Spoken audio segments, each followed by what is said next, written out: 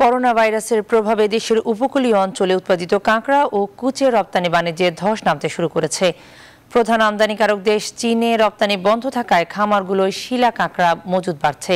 অন্যদিকে শীতের শেষ দিকে দক্ষিণাঞ্চলের নদ নদীর পানিতে লবণাক্ততা কমে যাওয়ায় খামারে উৎপাদিত এসব কাঁকড়া মরতে শুরু করেছে। কেজি প্রতি ৩,০০০ শিলা কাঁকড়া বর্তমানে বিক্রি হচ্ছে ৬০০ থেকে ৮০০ টাকায়। সংশ্লিষ্টরা বলছেন, দ্রুত বিকল্প বাজার খোঁজা না হলে রপ্তানি নির্ভর এই শিল্প দীর্ঘমেয়াদে বড় ধরনের ক্ষতির মুখে পড়বে। শেখ আহসানুল করিমের তথ্য ও ছবিতে ডেস্ক রিপোর্ট। সুন্দরবন ঘেঁষা বাগেরহাট, খুলনা, সাতক্ষীরা, পিরোজপুর, বরগুনা সহ দেশের উপকূলীয় অঞ্চলের শিলা কাঁকড়ার ৭০% রপ্তানি হয় চীনে।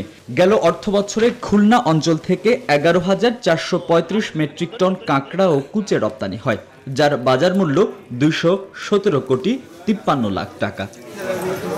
কিন্তু করোনা ভাইরাসের প্রভাবে ২৩ জানুয়ারি থেকে শিলা কাঁকড়া আমদানি বন্ধ রেখেছে চীন। ফলে খামারগুলোয় পূর্ণবয়স্ক কাঁকড়ার মজুদ বাড়ছেই।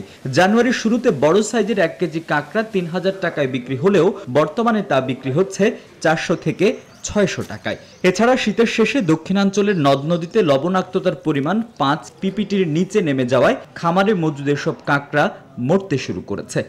দীর্ঘদিন এই চায়না করোনা ভাইরাসের কারণে চায়না এই মার্কেট বন্ধ, শিপমেন্ট বন্ধ, এই জন্য আমাদের কাঁকড়া হাজারি কাঁকড়া মারা যাচ্ছে। এই দক্ষিণ অঞ্চলের যত চাষিরা যারা কাঁকড়া ব্যবসা করে, যারা চাষ করে, তারাও হাত গোটায় বসে আছে। আমরাও ব্যবসা বাণিজ্য নেই, আমরাও হাত গোটায় বসে আছি।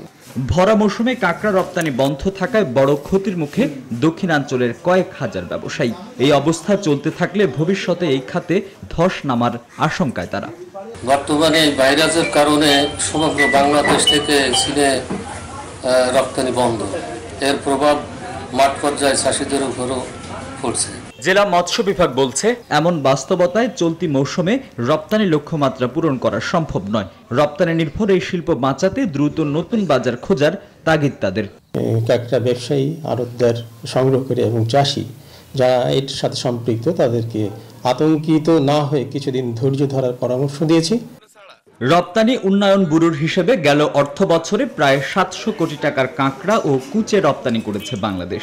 চলতি বছরের রপ্তানি লক্ষ্যমাত্রা ১১০০ কোটি টাকা।